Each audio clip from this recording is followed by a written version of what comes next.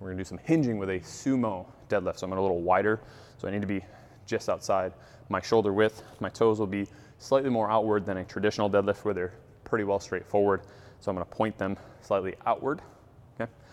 As I go to hinge, I'm still going to bow so my chest comes towards the ground, load my hamstrings. Now my knees go out, so I'm wide position, grabbing this guy, squeezing my butt to stand.